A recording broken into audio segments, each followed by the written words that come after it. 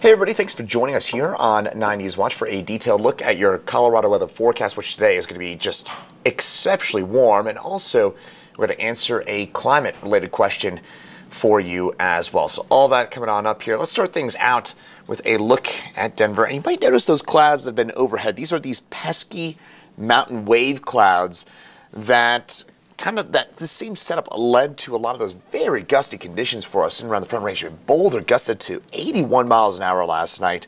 They had to shut down Red Rocks for about an hour or so last night as well due to a power outage that was caused by some of those gusty winds. Fortunately, those winds have really backed on off today, but we still have some of those mountain wave clouds that are overhead on this Monday. The story, though, for your day today, it is going to be the heat. Temperatures, mid-70s for us. Our average high for today is 53 degrees. So we're talking about a high of 75. We are right near record levels. Our record back in 1942, 78 degrees. If we do manage to break through some of those mountain wave clouds today, we'll probably actually get pretty close to that, but I do think we'll keep just enough mountain wave cloud action in place that we will probably stay south of that record. So maybe not quite record heat for your day today, but we will certainly be on the close side. So it's certainly not exactly feeling like November, but still dealing with some blustery conditions. And in fact, do have a red flag warning in southern Colorado that I'll show you in just a second.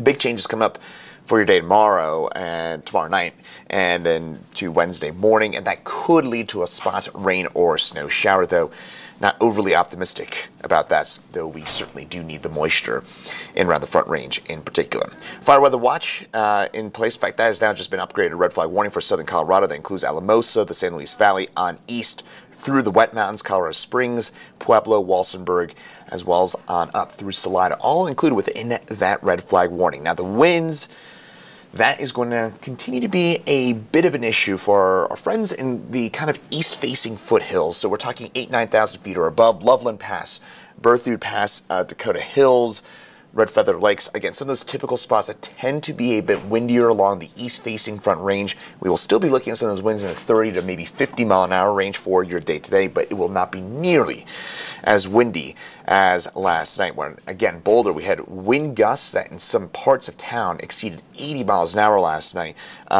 Some parts of, say, Arvada as well as Golden, getting those wind gusts regularly into the 60 mile an hour range. So it was very, very windy last night. Eastern Plains also a bit on the blustery side for us here in Ray and Holyoke, but not again nearly as windy as what we've been dealing with for the last 24 to 48 hours. Wind gust forecast. Now, one thing you might notice here is it looks generally calm around the state. Would notice there's that little red sliver just to the west and north of Denver. That is some of those kind of gustier winds that are still hanging around the Front Range. So again, most of us, 90% of the state, should be pretty tame in terms of those winds for your day today and through tonight, but the Front Range foothills will continue to stay a bit on the gusty side. Those winds will hang around overnight tonight and into tomorrow as well. So again, those same typical spots, maybe even Boulder getting in on the action later on tonight and early tomorrow, but the winds will still be on the gusty side for some of those foothills. Otherwise, we will be looking at fairly calm wind for most of the state. Though southern Colorado, notice those gusts for us in Pueblo and Trinidad, 25, 30 miles an hour. That's where you do have that red flag warning that is in place, and that's where we could be on the gusty side. Denver already up to 72 degrees for us. Again, your average high for your day today is 53, so we're talking about 72 degrees. I mean, we're going to be warmer than a pretty good chunk of Florida for your day today, and I'm not kidding about that. We're going to be warmer than Florida here in Denver for your day today. Pueblo near 80 degrees. What are we doing? It is November the 15th. Still hasn't snowed yet in Denver. We're enjoying these 72-degree temperatures. I'm just saying, I'm just putting this out there. I have a feeling we're going to pay for this at some point because this has been an ominously beautiful fall, I suppose, the best way to describe it. Meantime, downtown 71, 69 Centennial, 65 Greeley, 70 Longmont, 66 Boulder, 47 Blackhawk. Those forecast highs for your day today, a lot of mid-70s for us here and around the metro area. So most of us, again, running on the warm side, but we will be noticing maybe a little bit of cooler conditions for us in those areas west of Denver, and that's going to be because, well, A, elevation more than anything, but B, slightly different air mass that's over the mountains right now. So that's why we are going to be looking at much cooler conditions. You get up by, say, Georgetown, Hot Sulphur Springs, Grand Lake.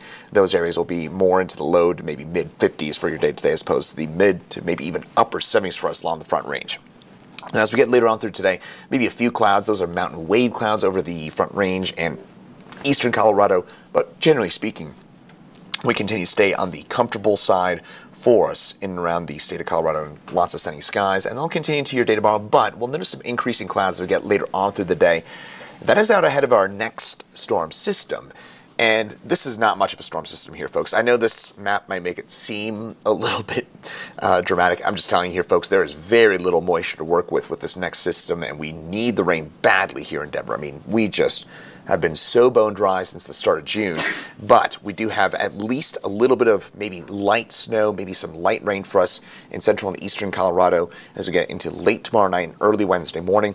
I'll give you a little bit of a qualifier here as well. What you're looking at is the European forecast model, which is a lot more bullish than a lot of the other forecast models. So again, this looks probably a little more ominous than it'll probably end up being, but we could see some flakes, maybe some raindrops, maybe some wet snowflakes late tomorrow night, and probably more into your early Wednesday morning time frame.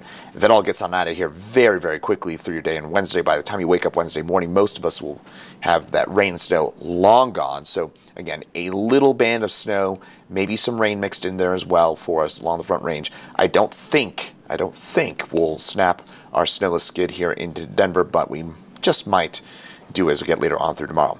Eastern Plains, a lot of 50s and 60s for us again as we get into your day tomorrow. Look at these high temperatures we get into your day tomorrow. 71 Denver, 70 Aurora, 68 Parker, 66 Castle Rock, 68 Arvada, 68 Broomfield, 49 Nederland, and 54 for friends in Idaho Springs. So once again, another well above average temperature day as we get into your day tomorrow. And a quick look here at that hyper-local forecast we get into your day tomorrow. We do see some of that rain snow moving its way on in from the north late tomorrow night, but it'll probably be more into Wednesday morning when we see that possibility for some light rain. And if we do see snow, it would be very light. It'd be under an inch for basically everyone. And again, it just might get us off that snowless skid here into Denver.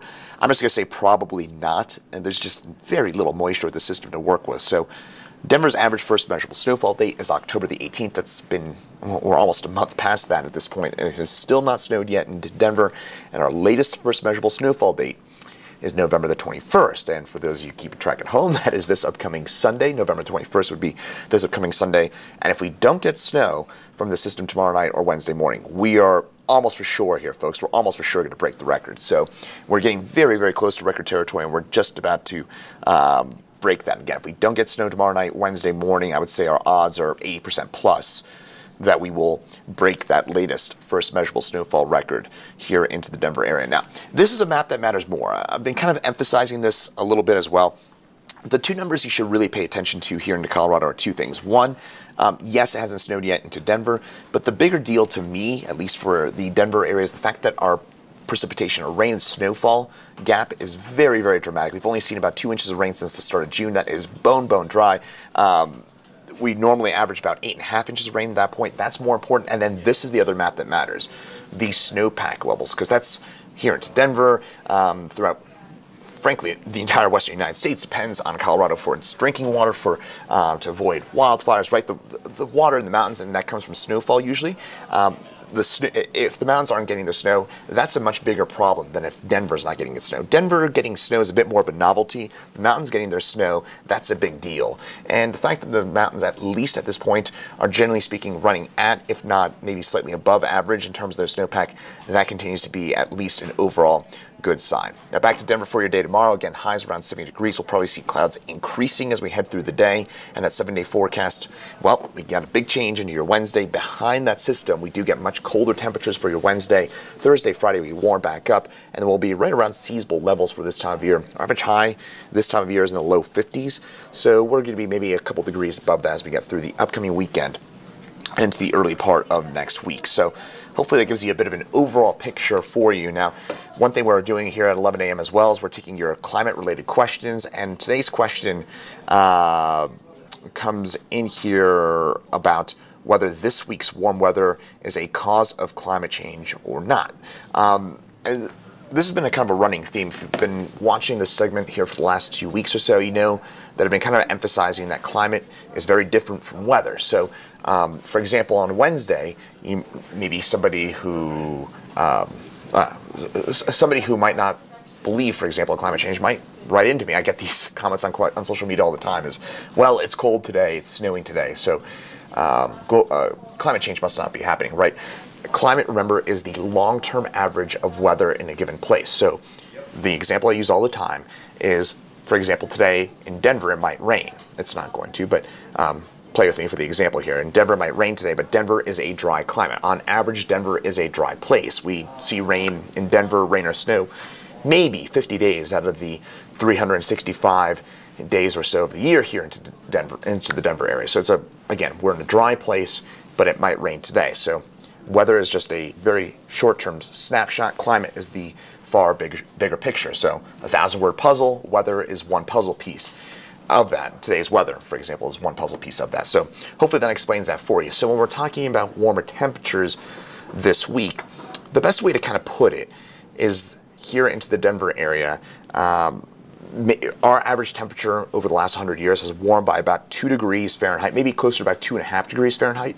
So maybe what was before a 72 or 73 degree day might be a 75 degree day. That's the best way to think about it. Now, that's a fairly subtle influence, and today or tomorrow would still be warm even if we didn't have global warming. There's no doubt about that. If we didn't have climate change, it would still be a warm day. So again, I want to re-emphasize the fact that yes, today is going to be on the warm side. That is not because necessarily of climate change. Now, the impact and the influence would be that maybe we're a degree or 2 or 3 degrees warmer than we would have been if not for a warming climate. Now, that has much bigger impacts. There's all sorts of domino effects, and again, there's those domino effects, those snowball effects that come from a warmer climate overall. But again, there's little doubt that today, tomorrow would still be warm if not for a warming climate. It's just how big of an impact it is. So hopefully that answers your question.